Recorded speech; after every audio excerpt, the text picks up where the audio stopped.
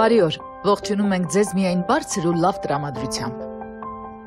Հայաստանում պտտվելով ու համի և ուժի համակցությունը փնտրելու ճանապարհներին ես ու գործընկերներս մի կարևոր բան ենք հասկացել։ Հայաստանյան համերն ու ուժերը անչափելի են, որքան էլ ցանկանանք չենք կարողանա դրանք լիովին բացահայտել։ Իսկ պատճառը մեկն է։ Երկիրն անընդհատ շարժման մեջ է, հայ մարդու նման, որն անդադրում աշխատանքի սիրահար է, քարից հաց ստեղծելու, հացից էլ քար, այսինքն տուն, օջախ ստանալու գործին նվիրված։ Իսկ շարժումն անընդհատ ծնում է նոր մտքեր, նոր համեր և ուժեր, և հենց դրա համար է, որ հայաստանյան համերն ու ուժերը անչափելի են։ Դրանով էլ գուցե հենց գրավիչ և իհարկե հարատև։ Այսօր Համի ուժի 3-րդ եթերաշրջանի վերջին հաղորդումն է։ Մենք միասին կվերհիշենք այս եթերաշրջանի բոլոր սիրելի հյուրերին ու ևս մեկ անգամ կապրենք այն գեղեցիկ պահերը, որոնք զգացել ենք այս ամիսների աշխատանքի ընթացքին։ Հետո ճանապարհը մեզ կտանի Ստեփանավան, որտեղ միասին փորձեցինք բացահայտել այս գեղեցիկ և արևոտ քաղաքի մշակութային երանգները, իհարկե չմոռանալով համտեսել բնակիչների սիրելի ուտեստները։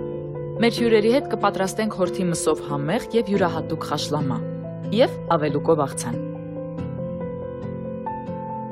Ստեփանավանը Համի ուժին հյուրընկալում է արևոտ, գեղեցիկ, հաճելի,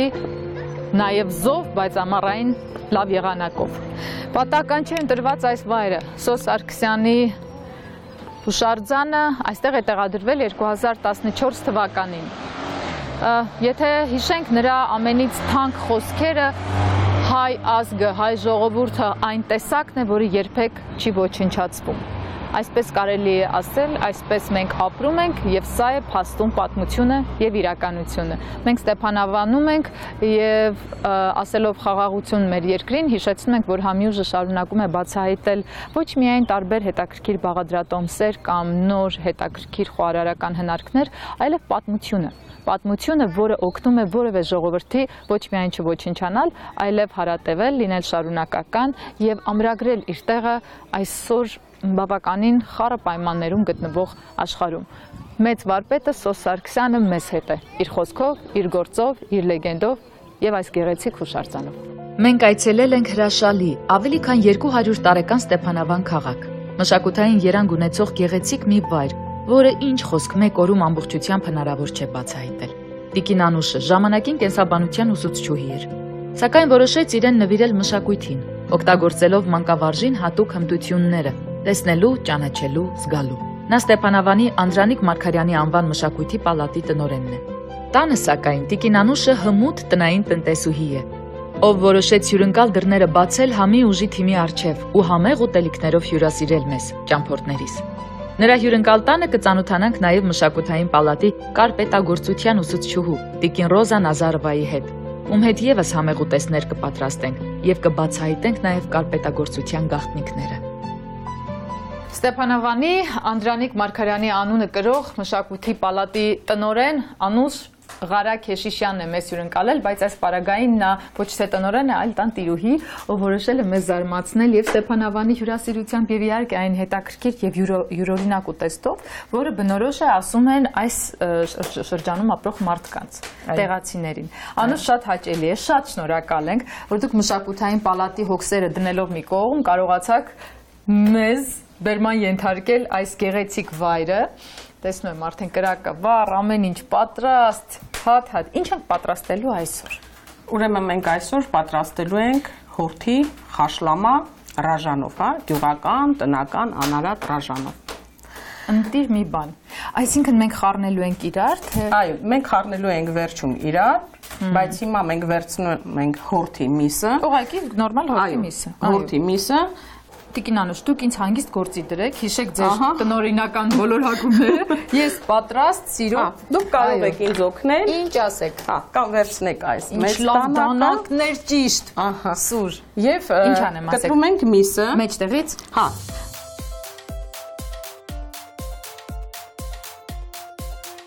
Ուրեմն մենք միսը կտրտեցինք, ինչքան հնարավոր է առանձնացրեցինք ջլերը, փոքր կտորների, լցնում ենք սառը ջուր, այո։ Այնքան որ ծածկի։ Այո, այնքան որ ծածկի, որովհետև մեզ, այո, շատ պետք չի, որովհետև միսը մատխաշ է և շատ շուտ է եփվելու։ Մի փոքր ուրեմն ավելացնում ենք Դափն ու տերև։ այո, աղ, Արդեն եփելուց առաջ։ Եփելուց առաջ եւ դնում ենք վառարանին։ Դրեցին գազին, թող եփվի։ Մոտ 30-35 րոպե, այնքան մինչև որ մենք կտեսնենք, որ բավականին փափուկ է եւ բավականին ուտելի։ Տիկին Անուշ, սա ավանդական Ստեփանավանյան ճաշատեսակ է, թե ձեր իմպրովիզն է, որը դուք ուղղակի սիրում եք մատուցել ձեր տանը։ Ոչ, ես մի փոքր ճակերտները կբացեմ, որ այս կերակրատեսակը մենք սովորել ենք մեր Ստեփանավանի գյուղերից մեկում, Գյուլակարակում։ Ես երբեք չեմ կերել, սուտ չեմ, չէ, Ռեժան առանձին շատ սիրում եմ խաշլամայի եւս, բայց միասին ափսեի մեջ եմ խառնել կերել առանձին, առիթ չի եղել, այնպես որ լավ է, որ ձեր թեթև ձեռքով դա կսովորենք։ Դե եթե ձեր բախտը բերում է եւ դուք հայտնվում եք այնտեղ, որտեղ ես եմ հիմա, Տիկին Անուշենց բնակարանում, տանը, բնակարանում չէ, ապա նշանակում է, որ ամեն ինչ կատարում է շատ արագ, կախարդական փայտիկի օգնությամբ։ Միսը եփվեց, հանեցինք, պատրաստ, գեգեցիկ։ Այո։ Հիմա վերցնում ենք կացան, մեջը լցնում ենք այդ մեր ռաժանը, որը իդեպ տարբերվում է խանութում գնված ռաժանից։ Մենք չենք կասկածում, Տիկին Անուշ, իհարկե։ Եվ այս քսում ենք նաև պատերին, կտեսնեմ ինքը այնքան ամուր է, որ եւ պատերին, որ խառնվի լավ, եւ դնելու ենք գազօջախին։ Մի 10-15 րոպե։ Եռում է այդպես։ Այո, եռում է, մի փոքր գույնն է փոխում, տեսնում եք։ Մքանում է։ Այո, մքանում է, եւ մենք սրանք ավելացնենք մեր միսը մի քանի րոպե հետո։ Եվ կխառնենք։ Կխառնենք, կավելացնենք մի փոքր աղ, իսկ արգանակ պետք է արգանակը կավելացնենք մի փոքր վերջում, կփակենք կապարիչով եւ մի 10-15 րոպե ինքը կմնա հենց այս ռաժանի մեջ կեփվի։ Ընտիր։ Դե ինչ, ես իհարկե ձեզ հետո ընթացքը կհիշեցնեմ, բայց ես արդեն չեմ սպասում ավարտին, որպեսզի տեսնեմ, թե միսը ինչ նրբահամ, հետաքրքիր համ կունենա։ Դե ինչ։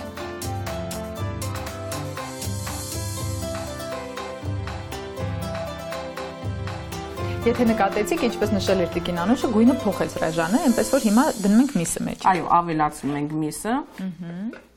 Թարմ, փափուկ, ընտիր եփված, փափուկ, լավ եփված։ այո։ Եվ ավելացնում ենք 1 բաժակ արգանակ։ Հենց իր արգանակը։ Հենց իր արգանակը։ Ահա, մի փոքր, ուրեմն վերցնում ենք աղ։ Բայց եփելիս ենք ավելացրել, այո։ Ուրեմն ավելացնում ենք սև պղպեղ, ավելացնում ենք կարմիր պղպեղ եւ թողնում ենք մոտ 10-15 րոպե եփվի։ Տիկին Անուշ, ո՞րն է ձեր տան հիմնական ավանդական ուտեստը։ Սա արդեն հասկացա, համտեսել եք, ձեզ դուր եկել է եւ փորձված է։ Մի փոքր ես բուսական սնունդի կողմնակիցել եմ, որովհետեւ մեր տարածաշրջանում կան շատ հետաքրքիր տարբեր ուտեստներ, շատ օգտակար խոտաբույսեր։ Շատ սիրում ենք նաև մեր հենց ռաժանից խավիծը, որը իմ մայրիկն էր պատրաստում եւ ես էլ եմ հաճախակի պատրաստում։ Ես էլի եմ լսել, բայց երբեք չեմ փորձել։ Ռաժանով։ Հալվան ենք շատ պատրաստում։ Հիմնականում այդ երկու ուտեստները պատրաստում են, երբ տանը լինում է նորածին։ Այո։ Որովհետև ծննդկանը պետք է ուտի, որպեսզի ուրեմն պետք է ուտի սնունդ,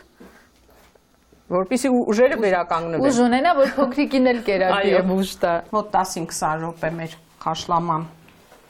լրիվ խաշլամայի է։ Այո։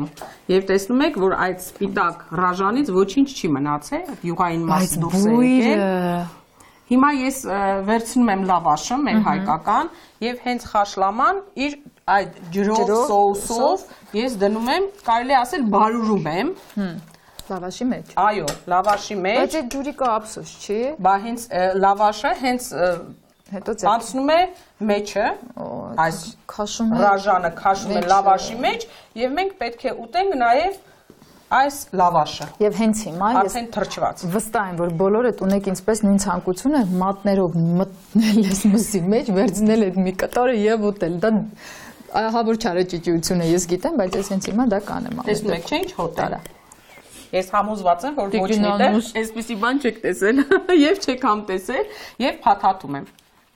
Մի փոքր տաք է մնում եւ արդեն ցույց են տալիս, տեսեք, հետո փաթաթում տանում պահում են, էլի։ Ահա, չէ, թողնում ենք, որպեսզի բոլորս համտեսեն։ Հորթի մսով եւ ռեժանով խաշլամա։ Հորթի կես կիլոգրամ միս, 200 գրամ ռեժան, դափն ու տերև, աղ, պղպեղ։ Միսը կտրատել, լցնել կաթսայի մեջ, սառը ջուր ավելացնել, վրան դնել դափն ու տերևները, համեմել աղով եւ եփել 30-ից 35 րոպե։ Կաթսան պատել ռեժանով, դնել գազօջախին եւ հալեցնել, ապա վրան լցնել հորթի եփած միսը։ Վրան ավելացնել մսի արգանակը, համեմել աղով եւ պղպեղով, եփել 10-ից 15 րոպե։ Մատուցելի սապսեի վրա դնել լավաշ, վրան լցնել միսը եւ ծածկել լավաշով։ Ստեփանավանի Անդրանիկ Մարգարյանի անվան մշակութային պալատի վարպետները, մասնագետները բարեսիրտ ու սրտաբաց կանայք են, Տիկին Ռոզա Նազարովը Ռոզը կամ Նազարյան Ռոզան մեզ այսօր օգնելու է պատրաստելու ոչ ավել, ոչ պակաս ավելուկ։ Առաջին հայացքից թվում է, թե դա պարզ գործ է, բայց ինչպես որ ավելուկ հավաքելը, հյուսելը, չորացնելը, մշակելն է բարդ, նույնպես բարդ է կարպետագործությունը։ Տիկին Ռոզան կարպետագործ է։ Տիկին Ռոզա հաճելի է շատ, իսկ ինչու Նազարովը։ Իմ հայրս որ բանակում էր, նա վիրավորված էր եւ իր դոկումենտները սաղ փչացել են լրիվ։ Տղեկով որ ընդեղ կային, ով որ իրան ճանաչում էր, նրանք ասացին, որ նա Նազարով է։ Ու այդպես Նազարյանը դարձավ Նազարով, ու մենք էլ որ ընտանիք արդեն ունեցավ հայրս։ Այդպես դարձանք Նազարով։ Տիկին Ռոզա, մենք պատրաստելու ենք ավելուկ։ Ինչ է մեզ դրա համար պետք։ Ավելուկը առաջի հերթին, մենք այստեղ ունենք չորացրած ավելուկ։ Մենք այստեղ ունենք արվեստի անկյուն։ Տիկին Ռոզա, դուք արմատներով Թիֆլիսից եք։ Այո, ես այնտեղ ծնվել, մեծացել եմ, հետո մենք եկել ենք այստեղ։ Վերնի մենք տուն ենք արել, դաչա։ Ոնց որ ասեցին։ Այո։ Օրիգինալ է։ Թիֆլիսից գալիս էին լորի դաչա առնելու։ Այո։ Կարպետագործությունը գորգագործությունից տարբեր է։ Իհարկե, հա։ Գորգագործը կապերով անում, իսկ մենք գործում ենք։ Հյուսելով ենք գործում։ Ճիշտ է։ Հերիքա։ Հիմա մենք այս կտրեցինք։ Իհարկե, սովորական պայմաններում Տիկին Ռոզա, ասենք բոլորին, մարդիկ շատերը գիտեն ավելուկի պատրաստման կերպը, բայց սակայն որ աղցան է, մենք ուզում ենք ուղղակի քայլ առ քայլ սովորական կերպով ցույց տալ ինչպես է ճիշտ։ Տաք ջրով։ Հետո երացրած ջուր ենք վրցնում, թողնում ենք մի 15-20 րոպե, մնում է։ Ես սովորաբար առավոտյան եմ թրջում, հետո երեկոյան հեփում եմ, ավելի արագ է եփում։ Հա, հետո մենք մնում այս, հետո քամում ենք, քամելուց հետո արդեն մենք դնում ենք եփելու եւ հետո արդեն մենք քամում ենք այդ եփած ջուրը լցնում ենք դեն ու հետո արդեն սոխարաց ենք անում։ Սոխարացի մեջ ես ավելացնում եմ սխտոր, պղպեղ, կարմիր պղպեղ, մի քիչ էլ սև աղ, հետո նոր արդեն կտրտում եմ ավելուկը ու արդեն մենք տապակում ենք միասին։ Տիկին Ռոզա, ձեր ընտանիքում ինչ որ մեկը կա, որը ձեզնից ժառանգել է այդ կարպետագործությունը։ Մեր փոքր աղջիկը 6 տարեկան հասակում ես նստեց կողքս ու արդեն մի քանի աշխատանք նա ունի, հիմա 8 տարեկան է։ Ինչով եք խաղում կարպետներով, միայն գունավորություններով։ Գիտեք, ես ասեմ, երեխան որ զբաղվում է կարպետագործությամբ, մատների, մենք գիտենք։ Мелкая моторика. Да, мелкая моторика, и она очень полезна для ребенка, для развития мозга. Ну, мы стараемся. Շատ ճիշտ եք անում, ես կարծում եմ, որ այս էլեկտրոնային բոլոր գործիքները պետք է փոխարինել մեխանիկական աշխատանքով, որովհետև մեր բոլորիս ուղեղը սկսել է մթագնել, դեգրադացվել, դանդաղել, եւ դա նաեւ Հետո կարպետը մեր ազգային տատերս պապերս ասում են, տատական, պապական գալիս, ինչի մենք հիմա չսովորացնենք մեր երիտասարդներին, որ գիտենան, զբաղվեն,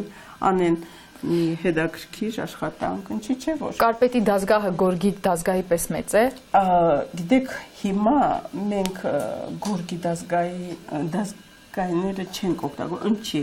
Во-первых, հիմա մշակույթի պալատում այդքան տեղ չունենք։ Մենք ռամկեքի վրա ենք սովորացնում երեխաներին։ Թելերով հավաքում են ու սկսում են հյուսիչ լավ։ Այդպես ենք անում ու լավ, շատ ճիշտ ու պրակտիկ։ Մեր ավելուկը արդեն հիմա մենք այս ջուրը կթափենք։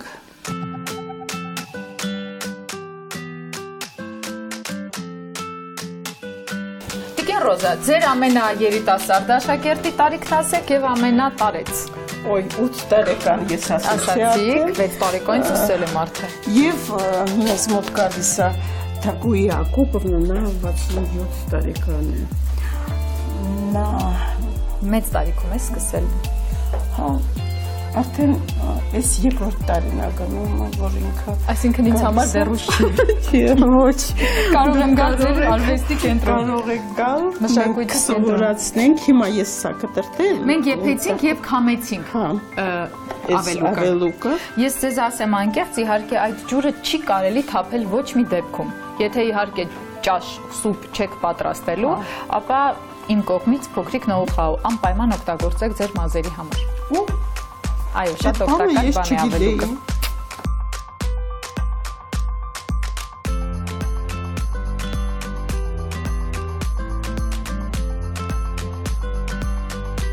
Մի քիչ արդեն ընկույզը ավելացնենք, այո։ Ավելացնում։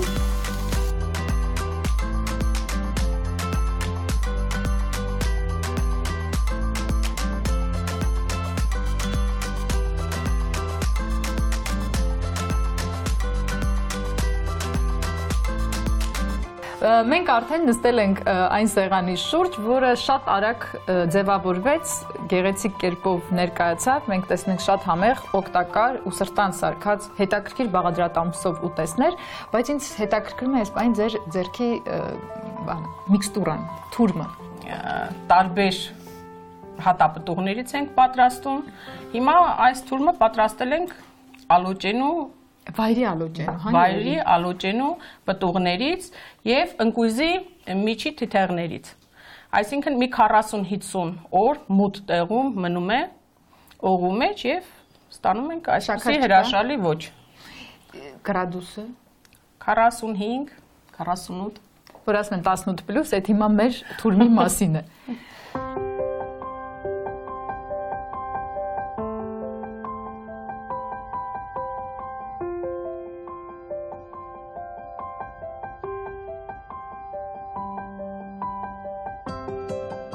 Բայց ինչ հետաքրքիր, ես ձեզ ասեմ, որ ընկույզը զգալի է, անշուշտ։ Իսկ հիմա ձեզ սրտանց առաջարկում եմ փորձել ռաժանով մեր պատրաստած խաշլաման, համեցեք։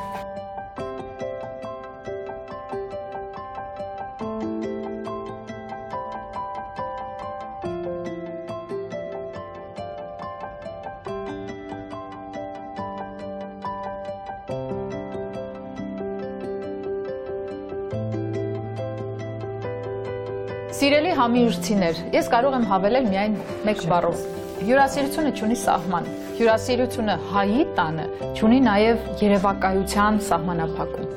Այստեղ շատ կարևոր է միայն ցանկությունը։ Վստահեցնում եմ ձեզ, լինի խաշլամա, լինի սովորական գազար, թե պարզապես մի կտոր հաց։ Եթե մարդու սիրտը բաց է, նա վստահաբար կգտնի ձեզ որևէ կերպ հյուրասիրելու իր միջոցը։ Իսկ Ստեփանավանը գեղեցիկ մի քաղաք է, որը արժի բացահայտել, ճանաչել եւ հայրենասիրությունը դա բանավոր խոսք չէ, լոկ այլ Հայաստան աշխարհի խորագույն ճանաչում։ Շնորհակալ ենք մեզ հյուրընկալելու համար Ստեփանավանին, սա ընդամենը սկիզբն էր, բայց իմացեք հաստատ վերջը չէ, այլ ընդամենը ընթացք։ Կհանդիպենք։ Տիկին Անուշի հետ միասին ուղևորվում ենք Անդրանիկ Մարգարյանի անվան մշակույթի պալատ, ծանոթանալու Ստեփանավանի մշակութային բազմերանգությանը։ Սաներն արդեն ավարտել էին դասերը, տարատեսակ հմտություններ են սովորում, ազմունքից մինչև երգ ու պար, կարպետագործություն եւ այլն։ Այստեղ սովորում է մոտ 260 սան, ոչ միայն Ստեփանավանից, այլև հարակից գյուղերից։ Ամեն տարի մշակույթի պալատում կազմակերպվում է մոտ 60 միջոցառում, ինչի շնորհիվ քաղաքը միշտ առույգ եւ արթուն է, բաց նոր գաղափարների եւ դրանց իրագործման համար։ Այստեղ փորձում են պահպանել ավանդույթներն ու գործով են ցույց տալիս, թե որքան են սիրում իրենց քաղաքը։ Հայաստանը ոչ միայն ծաղկում է եւ առաջ է շարժվում, այլև փորձում է պահպանել հինը, ավանդականը, կարևորը, եւ հենց սրանով է նաեւ ուժեղանում, քանի որ ել ավելի խորն է տարածում իր արմատները։ Իսկ երկրի արմատները որքան ամուր եւ առողջ լինեն, այնքան երկիրը ուժեղ եւ երկարակյաց կլինի։ Նախորդ եթերաշրջանից հետո շատ կարոտած եւ անհամբեր սպասում էինք երրորդ եթերաշրջանին։ Այն սկսեցինք Երևանյան ձեռագիր ունեցող գումի շուկայից։ Շփվեցինք քաղաքին համ ու հոտ վաճառող մարդկանց հետ։ Համտեսեցինք տարատեսակ անուշեղեններ։ Իհարկե չենք մոռանում նաև իրենց տեսանյութով մեզ միացած Կրասնոդարի բնակիչներին։ Օրինակ տիկին Երազիկը, ով հայրենիքից հեռու ապրելով իսկական հայկական խաշիլ էր պատրաստել։ Մարգարիտա Սիմոնյանն էլ մեզ համար պատրաստել էր բրնձով պասուց տոլմա, էլի Կրասնոդարից էր։ Հաջորդ հաղորդման ընթացքում տիկին Գոհարի տանը տանտիրուհին եւ ես պատրաստեցինք կանեփով քյուֆթա եւ օձի թթու։ Վստահ եմ տիկին Գոհարի գեղեցիկ երգը հուզել էր շատերիդ։ Կոտրեր գերաներ խախտերեսներ Մեջ բում պիտի տնենեն վայրի հավքեր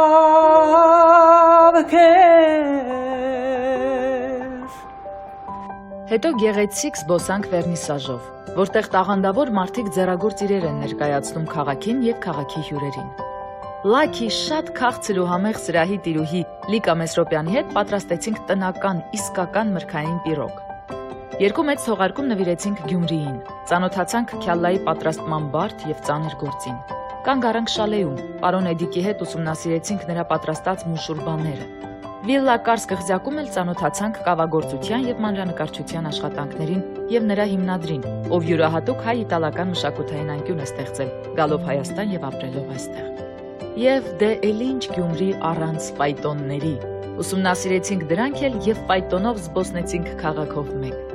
Խոհարար Մարիամ Մարտիրոսյանի շնորհիվ փորձեցինք գյումրեցիների ամենասիրելի ուտեստներից մեկը՝ համեղ եւ աննման չանախը։ Լուսինե Թովմասյանը իր չքնաղ արքայադստեր Արիանայի հետ շատ համեղ ուտեստով զարդարեց մեր թողարկումը։ Միասին պատրաստեցինք թանապուրով իշլի քյուֆթա։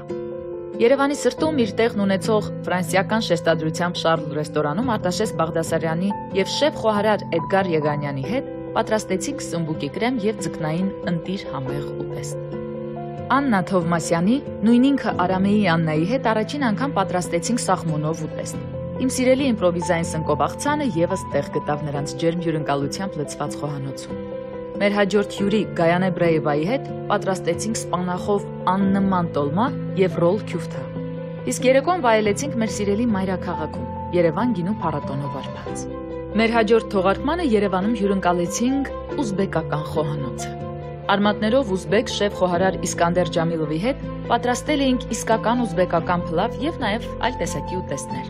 Հետո ուղևորվեցինք Հնաբերդ, որտեղ կայացավ տոլմայի համահայկական եւ համեղ փառատոնը։ Արվեստաշատ թանգարանային գիշերը համեմվեց մշակութային շրջայցով եւ ուրարտական ժամանակների բաղադրատոմսերով պատրաստված 3 ուտեստների համտեսով։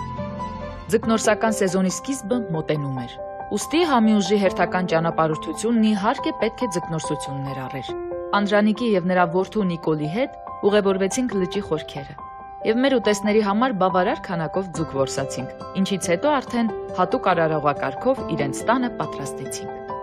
Ծանոթացանք գեղատեսիլ մաշտոցների պատմությանը եւ օրհնությունը մեզ հետ տանելով այցելեցինք Ծովագյուղի շատ հյուրընկալ մի կնոջ, փորձելով ձկան կոտլետ եւ ձկան քյուֆթա։ Մյուս թողարկումների ընթացքում հանդիպեցինք երկու հետաքրքիր խոհարարների հետ։ Բալետի պարուհի, շատերի անձնական խոհարար Ադրինե Քեշիշյանը ներկայացրեց երկու հետաքրքիր բաղադրատոմս՝ սալորաչրով եւ հորթի մսով ուտեստ եւ թարմ մրգերով ամառային համեղ ու զովացուցիչ ըմպելիք։ Իսկ մեր երկրորդ հյուրը Ջազվեի խոհարարը խոհանոցին վրացական տրամադրություն տվեց։ Միասին պատրաստեցինք հայաֆիկացված վրացական գեմրիելի կատանի, շատ համեղ հավով ուտեստ։ Այս եթերաշրջանի ընթացքում հյուրընկալվեցինք նաեւ Արևածագ գյուղում։ Այստեղ առանձին փայլով շողացող գեղեցիկ տանը մեզ հյուրընկալեց նկարիչ, դիզայներ Արմեն Երիցյանը։ Համտեսեցինք բանջարեղենային ռատատույ, վանաքյալագոշ, եղրևանու մուրաբա եւ սինդրիկ։ Եղանք Գառնիում, դրախտային մի վայր էր, որի անվանումը ուղիղ կապ ունի մեր մանկության խաղերից մեկի՝ 7 քարի հետ։ Այստեղ պատրաստեցինք 4 տեսակի ձվածեղ՝ հացով, լոլիկով, կանաչիով եւ բաստուրմայով։ Հետո ես ներկայացրեցի իմ նախընտրելի եւ սիրելի նախաճաշերից մեկը՝ մաղադանոսով եւ թարխունով ծվածեղը, մածունով եւ ելակով սմուզին, թարմ ու կանաչ հյութը, լավաշով ու պանրով բրդուճը։ Գառնին առանց գեղարդի հնարավոր չէ պատկերացնել, հենց դրա համար էլ շրջեցինք գեղարդի շուկայով։ Համտեսեցինք համեղ գաթաներից եւ այլ անուշեղեններից, ինչից հետո մեր օրհնությունը ստացանք գեղարդի վանքում։ Նախորդ թողարկման առաջին կանգառը հայ մայրեր բարեգործական հասարակական կազմակերպությունում էր, որտեղ երեխաների համար եւ երեխաների հետ պատրաստեցինք շոկմանժե, մրգային աղցան եւ մրգային սմուզի։ Համի ուժյան ուղևորությունը շարունակելով կանգ առանք խաղաղության հաղթանակը ապահովող մեր տղաների, զինվորների տանը, հայրենիքի պաշտպանի վերականգնողական կենտրոնում։ Այստեղ եւս մեկ անգամ համոզվեցինք, որ անհնարին ոչինչ չկա, եւ այդ ամենի հեղինակը փոքրամարմին, բայց անհավանական ուժի տեր Հայկուհի Մինասյանի շնորհիվ։ Այս բոլոր ամիսների ընթացքում մեզ ընկերակցեց եւ աջակցեց մագազին Ջան Կետրու օնլայն հիպերմարկետը, որը հնարավորություն է տալիս Մոսկվա ու Կրասնոդար առաքել հայկական բերք ու բարիքը հենց Հայաստանից, Մսեղենից մինչև Կանաչեղեն, խմիչքներ կամ մրգեր։ Մագազին Ջան Կետրուն օտար երկրում ապրող մեր հայրենակիցների լավագույն բարեկամներից է։ Երրորդ եթերաշրջանն էլ մոտեցավ իր ավարտին։ Գործընկերներիս հետ միասին մենք աշխատել ենք մեծագույն սիրով եւ նվիրվածությամբ։ Մեզ համար իսկապես կարևոր են այն ջերմ խոսքերն ու կարծիքները, որոնք դուք կիսում եք Համի ուժի մասին։ Հուսանք հանդիպելու դեռ շատ առիթներ կունենան։ Իսկ մեզ մնում է միայն մաղթել, որպեսզի երբեք չկորցնեք կյանքի համը զգալու ունակությունը եւ ուժը ցանկացած դժվարության մեջ ստեղծող տեսակ մնալու եւ կյանքին լայնորեն շփտալու համար։ Մնացեք խաղաղությամբ եւ ժպիտով։